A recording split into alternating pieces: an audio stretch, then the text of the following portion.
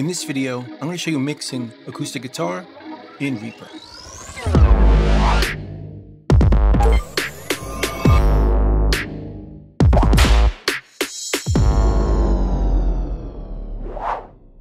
So I have a project in front of me here with some drums, bass, acoustic guitars, some electric guitars, and some vocals.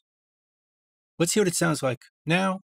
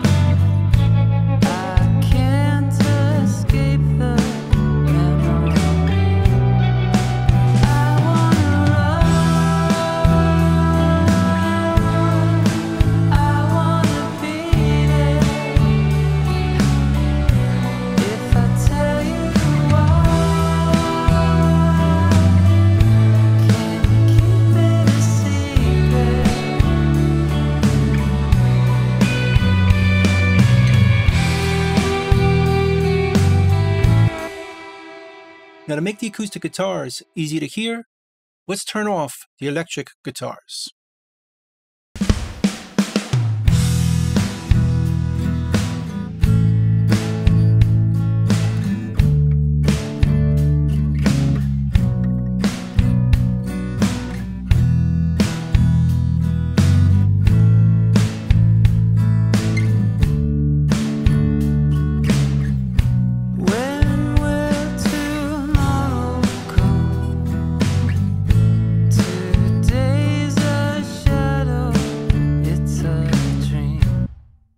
Now, as you'll notice, I recorded two acoustic guitar parts, one pan left and one pan right, as we can see right over here. Let's hear them in solo.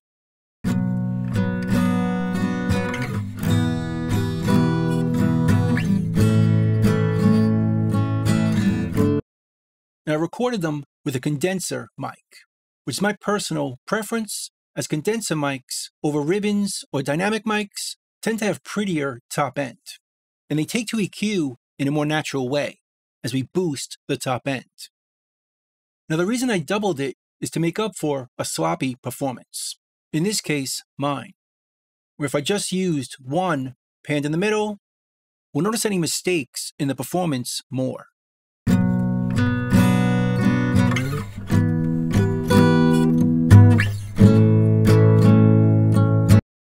With two, one pan left and one pan right, it tends to make up for the sloppiness in the performance.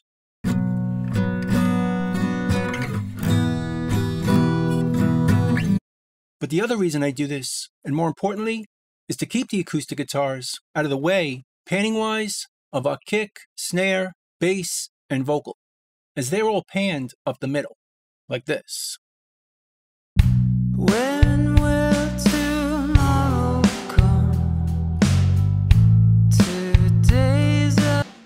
So if we just had one acoustic guitar in the middle, it'll be fighting for that same space. And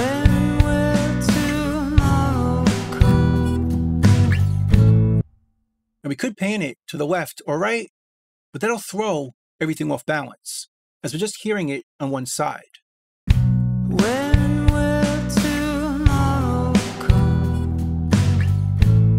So I prefer to double it and pan one to the left and one to the right, like this.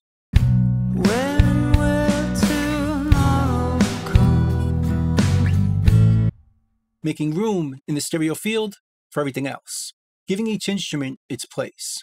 As I like to make acoustic guitars very percussive, so putting them on the sides makes them stick out and make the mix sound wider.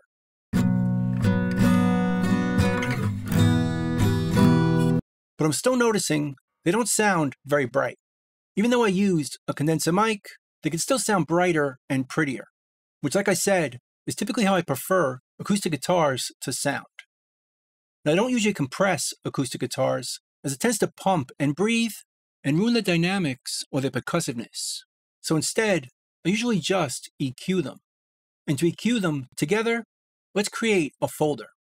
So I'll create a new track, Control-T on the PC, Command-T on the Mac.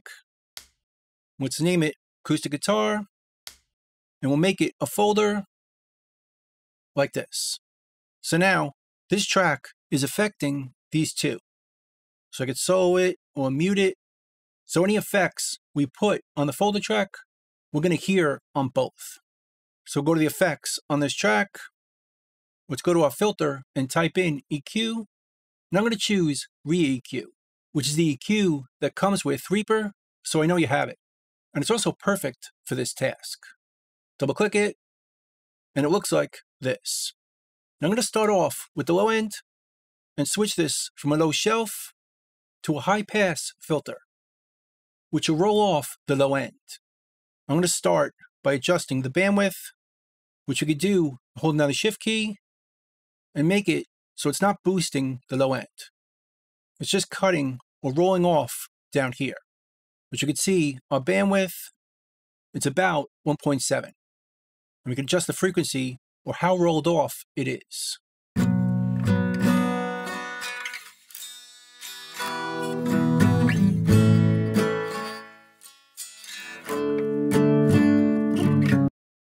Now to just hear the low end we want to replace, we could right-click the wet dry knob and turn on Delta Solo, which will give us the difference from before and after. So now we're just going to hear what we're rolling off.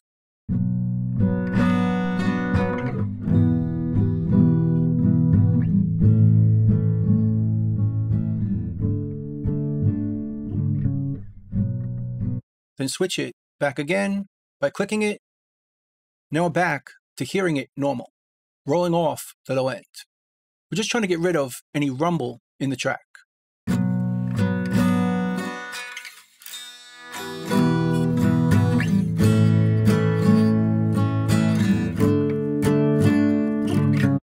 Somewhere between 70 and 100 hertz. Then I'm going to focus on the top end. And I want to use a high shelving EQ. Right here, I don't want to use a band EQ, as it tends to sound very peaky in the top end, like this.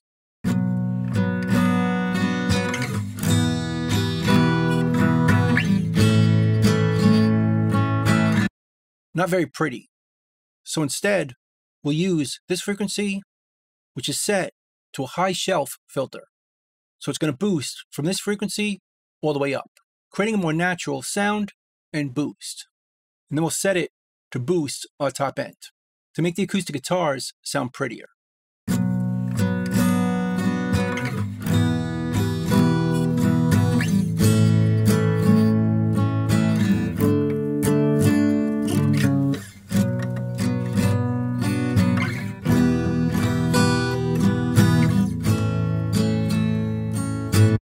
Somewhere around 3.5 kilohertz and 5 dB of boost. But we could also adjust our bandwidth to make sure of the curve we want. This is a bit too subtle. I usually set it to about here, which is about 0.8.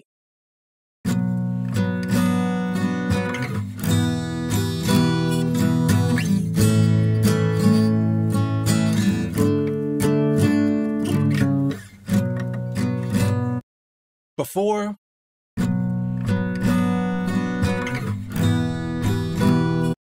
notice it's a bit too dark. It almost sounds like it has a cold, like someone put some tissue in front of our speakers. And after.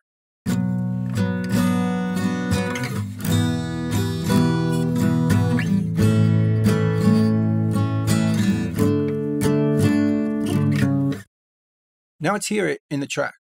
When will tomorrow come? Today's a shadow, it's a dream.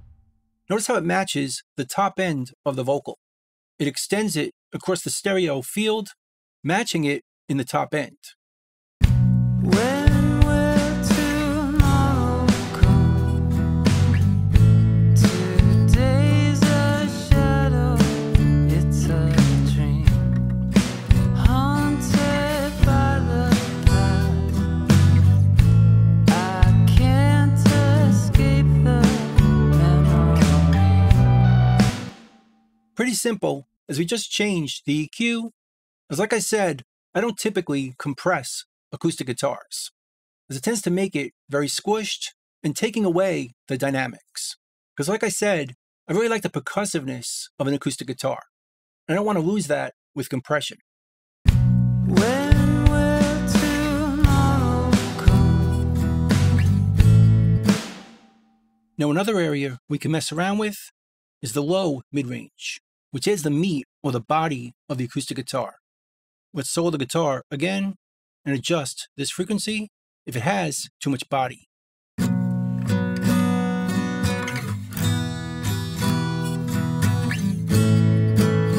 Or too little.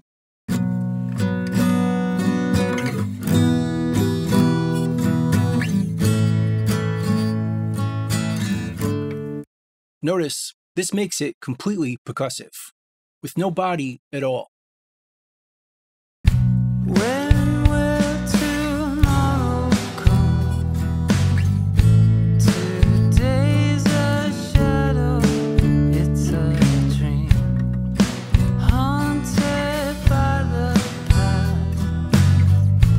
I can't escape the. Just depends on how big you want the acoustic guitar to sound compared to the rest of the track. But I think it sounds best not boosted or cut at all in this range, just cutting our lows or rumble and boosting the top end. Now let's hear it all together with the electric guitars.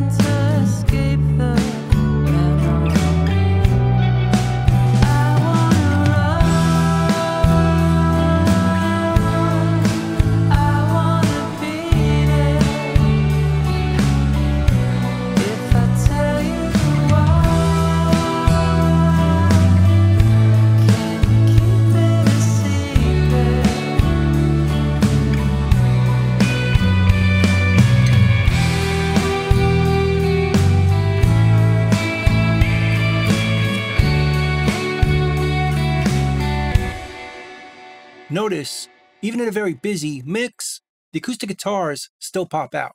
We're still hearing them cut through a dense mix by boosting some of the top end to make it sound prettier. So that's pretty much it. That's mixing acoustic guitars in Reaper. I hope you learned something, hope you could use it, and I'll see you next time. Thanks.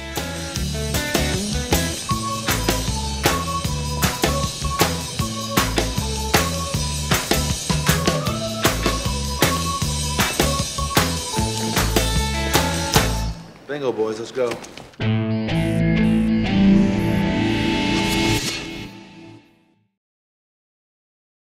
Bye.